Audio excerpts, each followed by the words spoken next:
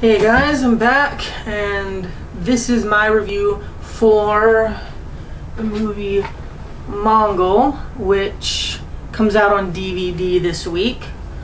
And since I work at Blockbuster, I get them beforehand, so I just figured that since I've been waiting to see this, since it was in limited release over the summer, I think, and it's finally out on DVD, I decided to see it.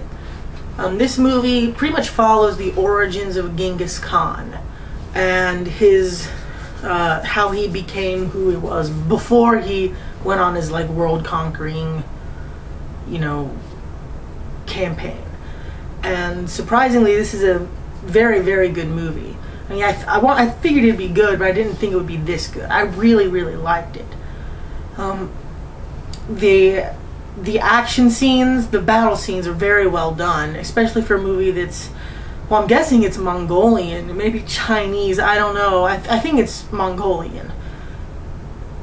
Since it's called Mongol, it wouldn't surprise me at all.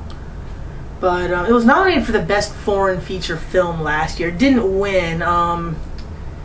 What won? The Counterfeiters won, which is a pretty good movie. But this one, it really captures that epic feel that movies like Lord of the Rings and Gladiator and Kingdom of Heaven, movies like that, capture really well. And I'm glad, because I haven't seen a movie like those in a while. So I was really happy to see a good movie that really gets the big epic scale down.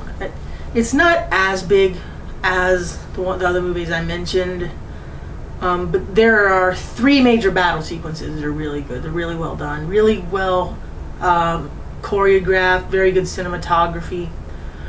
The actors are very, very good. Generally, everything in this movie is great, with the exception of one thing, which is very unfortunate, but there's at least one, maybe two circumstances where a battle should have been longer. The movie's a little bit longer than 2 hours, but I think they could have extended some of the battles to where maybe about 10 more minutes, because Kingdom of Heaven, Lord of the Rings, Gladiator, those are longer movies. And I think they could have done with a few more battle sequences, or at least one or two of the battle sequences be a little more extended, because some of them sort of just end, and you want to see more. It kind of leaves you hanging a little bit. But other than that, I think it's a very, very good movie. I'm going to give it 3.5 stars. I definitely recommend you rent this when it comes out. Definitely. So, that's my review for Mongol. Very, very, very good movie.